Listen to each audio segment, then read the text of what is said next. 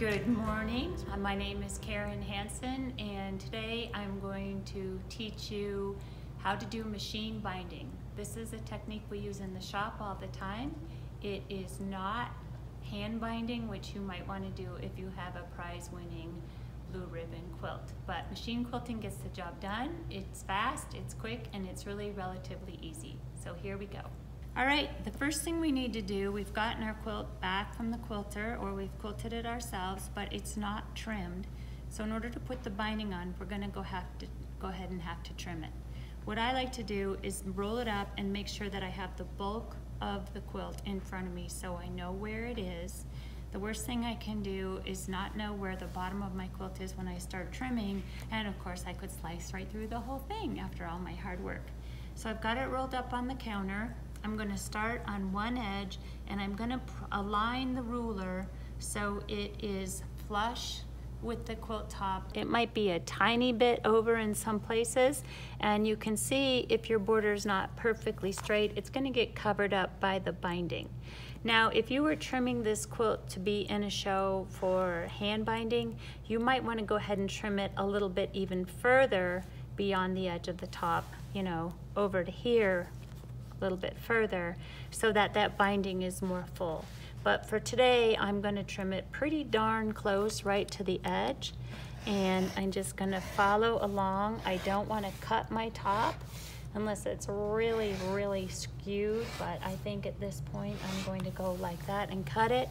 And as long as I'm over here, I'm going to go ahead and get this corner and just nice and neat. Here, I can even use the marker on my ruler to get that little square angle. And I'm just gonna work my way all the way around the top. Oops, get that little thread, and work my way all the way around the top till I have it all trimmed out. Next step we have to do is make some binding. So off to the quilt store we go. Oh look, I'm here. And we need to decide how much binding we need. There's a really easy way to figure it out. You take the width of your quilt, that's the length of your quilt, and you add those two numbers together. So I add 51 and 68, I get 119. Then, because I need the whole perimeter of the quilt, I have to multiply that number times 2, and that gives me 238 linear inches all the way around my quilt top. I need to add 24 inches for a little extra on the corners, and because I want to have a nice, easy overlap to make the final join. So when I do that, I come up with 262 inches, linear inches. What does that mean? It means I'm going to get 40 inches of usable fabric in a width of fabric strip. So I divide the 262 by 40, and I get 6.55. 6.55 what? Strips. But I'm not going to buy 6.55 strips, and even if it was 6.1, I would always round up to the next number, never round down. So it brings me up to I need 7 strips. I'm going to take those 7 strips, and I want to cut my strips 2.5 inches wide. So that means I need exactly 17.5 inches.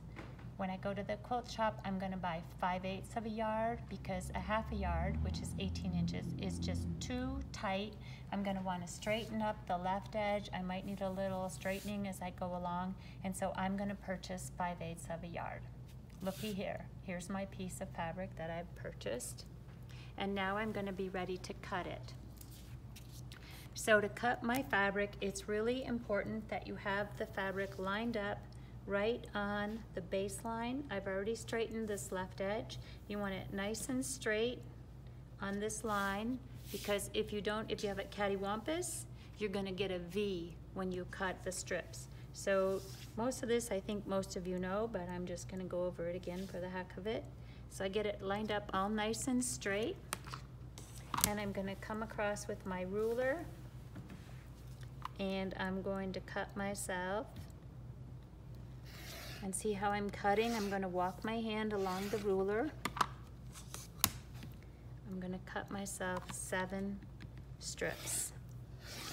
So that's 2. Sometimes I know this ruler is 5 inches. I cheat a little bit, and I say 4,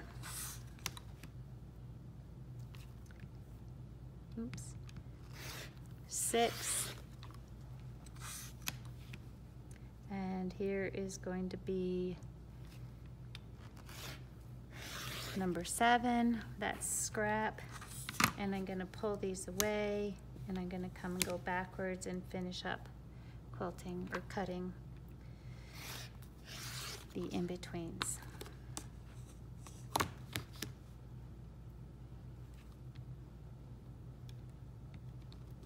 This would be a bad time to make a mistake. Alrighty, and I've got 7 strips. Now the other thing, as long as it's here, I'm gonna go ahead and put this strip back in its little place. As long as I'm here, I'm gonna go ahead and trim that selvage off.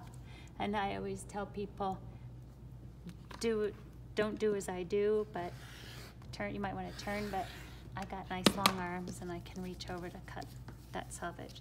So now I've got my 7 binding strips and I'm ready to sew them together.